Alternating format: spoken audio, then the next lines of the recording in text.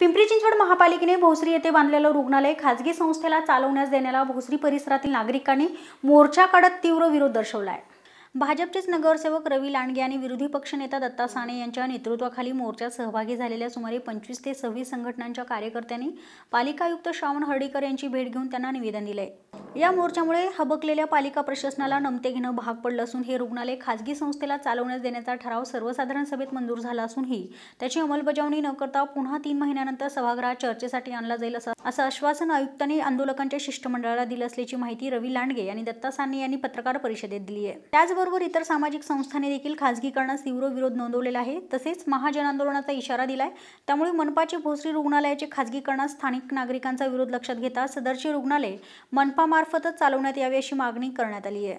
आज आपण या हॉस्पिटलमध्ये उभे आहोत की जे महानगरपालिकेमध्ये एक ठराव मंजूर झाला। त्या ठराव म्हणजे की भोसरी हॉस्पिटल हे खासगी तत्वावर वर्षाकाठी 21 कोटी रुपये एका खासगी ठेकेदाराला देणार आणि ही हॉस्पिटल खाजगी चालवा असं महानगरपालिकेचं म्हणणं। काही अधिकारी असं म्हणतात की हॉस्पिटल चालवण्यासाठी महानगरपालिका असमर्थ आहे, त्यांना डॉक्टर जाहिरात दिल्यानंतर मिळत नाही। माझ्यासारख्या कार्यकर्त्याचा एक प्रश्न आहे की भोसरी हॉस्पिटलसाठी आपण कधी जाहिरात दिली? जर दिली असेल तर आपण नक्की कळवलं पाहिजे।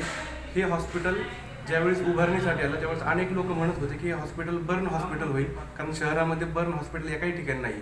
काही लोक म्हणत होते की डोळ्यांसाठी स्पेशल हॉस्पिटल होईल, तेही या शहरामध्ये नाही आहे। अनेक नागरिकांनी या हॉस्पिटलची वाट पाहिली, परंतु आता हे हॉस्पिटल खाजगीकरणाला दिल्यानंतर गरीब व सर्वसामान्य लोक या ठिकाणी उपचार घ्यायला येतील।